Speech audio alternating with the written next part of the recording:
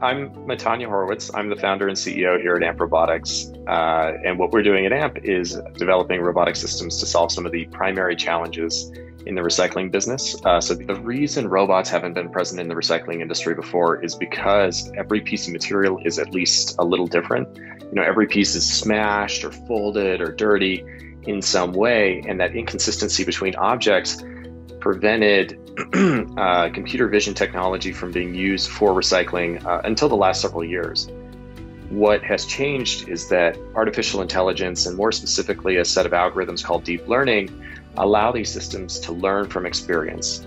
And by showing them millions of examples of bottles and cans and everything else from these recycling streams, we've been able to teach our robots how to identify each of these objects.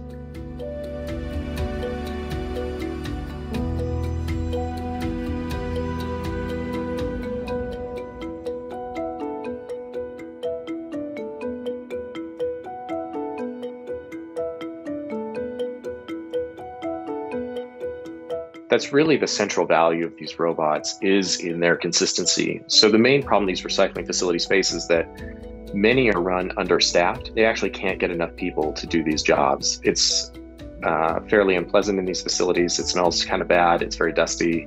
It's very noisy. It's sort of all the things that you think of that make a bit of an unpleasant work situation. And as a result, they're not able to extract the full value out of the recycling stream that they otherwise would if they were fully staffed.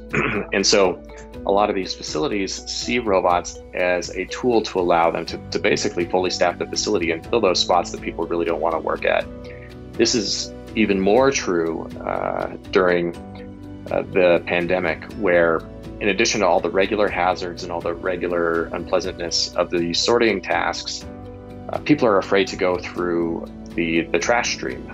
What you can imagine is that some of this material may have come from infected houses, and it might only be a couple hours old. Additionally, even if you're not worried about the packaging, a lot of these facilities weren't designed with social distancing in mind, and so the people are really packed shoulder to shoulder. So another benefit of the robots is that it gives these facilities flexibility in figuring out how they want to deploy people.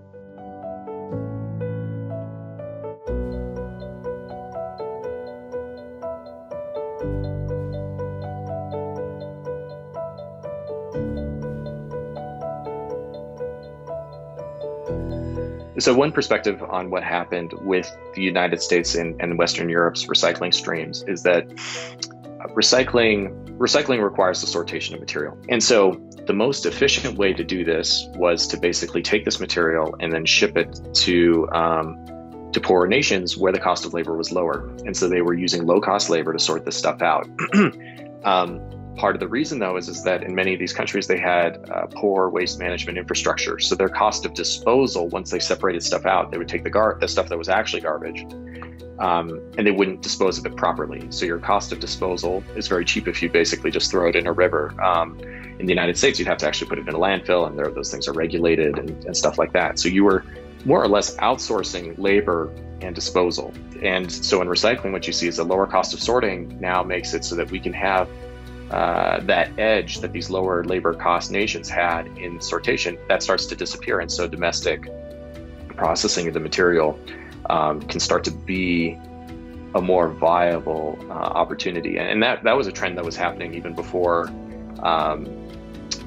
COVID hit. And that's something that we think is really exciting. If we can make it so that sorting is so cheap that you can do it domestically, it does create these local sources of supply. It also makes a healthier industry. You cut down on the cost, both monetary and environmental, of transporting this stuff all over the place. And these are all very good things that should help the recycling industry.